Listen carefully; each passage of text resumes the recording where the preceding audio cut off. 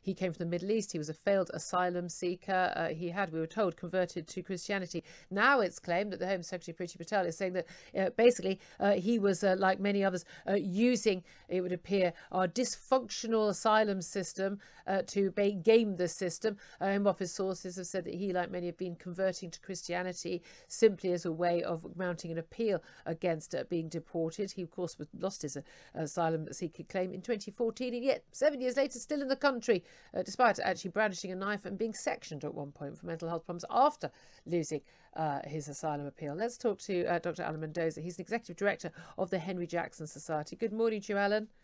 Good morning, Julia. We spoke to you earlier this week when we were just getting news about this man and getting his identity and what had actually happened on the day.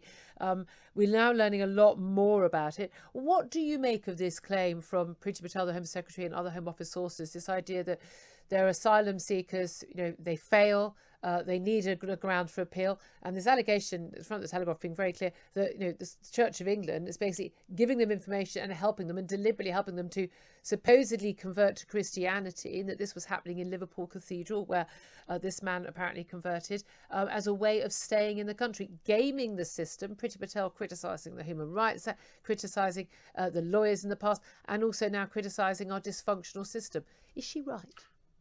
Well, yeah, of course she's right. I mean, this is an extraordinary turn-up of events. I mean, it's probably not surprising, judging by the asylum legal system that's built up and the industry that's built up around trying to keep asylum seekers who failed in their bids to come to the UK staying here. And of course, this conversion issue is one of them. It's interesting to note it's not simply Priti Patel saying this. Church figures within the very cathedral where he was converted have stated that they are suspicious of the number of converts who've come through. And of course, there is then the question of why the church is engaged in this activity when it knows that it's being gamed as part of it. These people may well not be genuine converts. So the whole thing is a mess, and it just shows you why we've got to crack down on this system to make sure that people who are coming into this country and who are then refused entry are then deported and not allowed to find reasons to stay when they've already been rejected. Yeah, indeed. I mean, and this is the thing.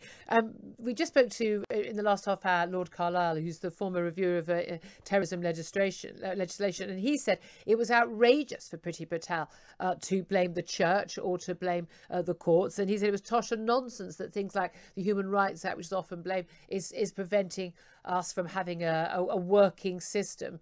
Do you think he's right, or is she right there? Well, Lord Carlisle is entitled to his view, but the reality is we have a case here of somebody who was repeatedly denied asylum in this country, who underwent a conversion route that we are told by people in that church is viewed as suspect, and who then committed a terrorist atrocity on these shores. I'm not sure we need more evidence than that the system is broken. Yeah. How many terrorist atrocities, do we need before we think that actually there might be a problem with the system as it stands at the moment? And we're often told, aren't we, that people who are concerned about, asylum seekers, failed asylum seekers, migrants, particularly, the Channel migrants being talked about, that, more than 1,100 turning up on Thursday alone last week.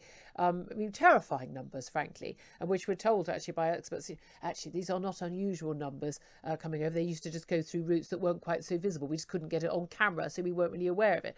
But this huge number of people who are undocumented a lot of the time, that this man, apparently the Ahmad al-Swahili, he has an Iraqi mother, a Syrian father, but he'd come from Jordan. The reason he failed in his asylum seeking pledge was because he was actually an economic migrant from Jordan and therefore was not eligible for asylum. But we're often told that, but saying that this is an issue and this is a danger for our society, that is, huge numbers of young men, we've got no idea who they are or where they've come from or what their motives are, coming into this country. Some, yes, desperate, some hoping to form a new life.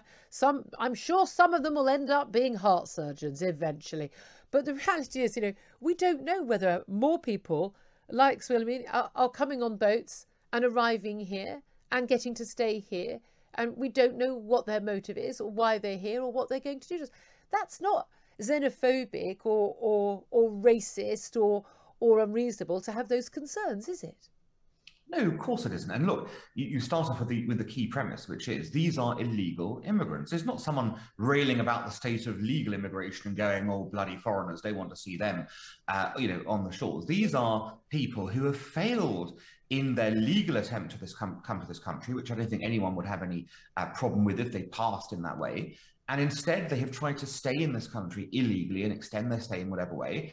And we have many of these cases coming in, as you've highlighted. And as you say, we don't know who they are because they're not documented properly. We don't know what they believe or what they intend to do here. And we don't know, in this particular instance, if they're capable of, kind of committing terrorist atrocities. That is not the way for any country to behave. It's not a xenophobic issue. It's a national security issue. Alan Mendoza, really appreciate you joining us, Executive Director of the Henry Jackson Society.